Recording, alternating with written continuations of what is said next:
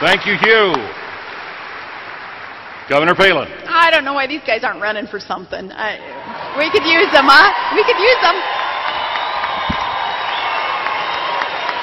No, you're doing God's work on the air. You guys keep it up. It's great. You know why we're talking about American exceptionalism? You know why we are an exceptional nation? Reagan used to talk about this. Margaret Thatcher nailed it. She spoke quite plainly about what allowed us to become the most generous, voluntarily generous, prosperous, strongest, safest nation on earth.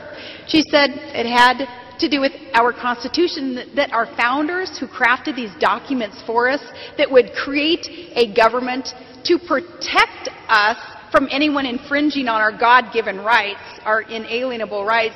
She said it's because our founders brought over with them principles from both the Old and the New Testament, and that as long as we kept those in mind and as our foundation, America would continue to be exceptional. And other world leaders, they've always looked in from outside of our country and seen that we're different. We're not set up to be like Greece and like Britain and these countries that our president had suggested that, well, we're kind of just like them because they think they're exceptional too. No, it's such a different way of thinking. But you know, I can't finish my closing arguments because I have to address a little bit of the cap and tax, is what I call it, not cap and trade, and the devastation, as was already suggested, that it would have on our country if it were to pass. We have to make sure it doesn't pass.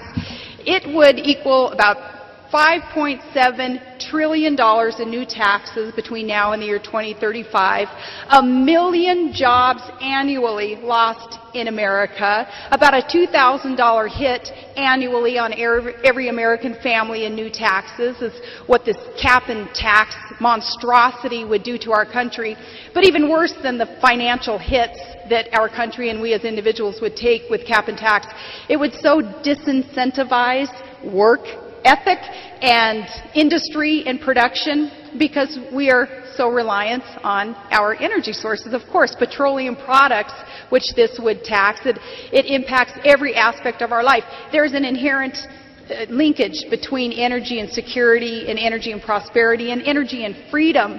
And this cap and tax, what really the fundamental intention is on that is to reduce the production of energy in America. It makes us less secure. It makes us more beholden then on foreign regimes that don't like America and can use energy as a weapon. As we're so reliant on them, they can cut off energy as a weapon used against us.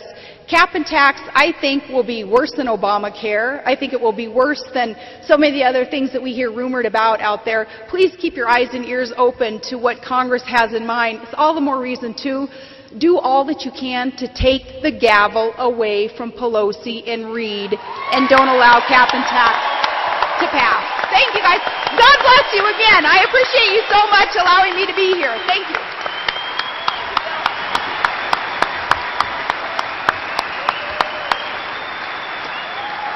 Is this great or what? I have smiled so much tonight, my jaw is starting to hurt. My hands are getting red and puffy from applauding. This has been the most energizing and inspiring evening I've seen in a long, long time. Now,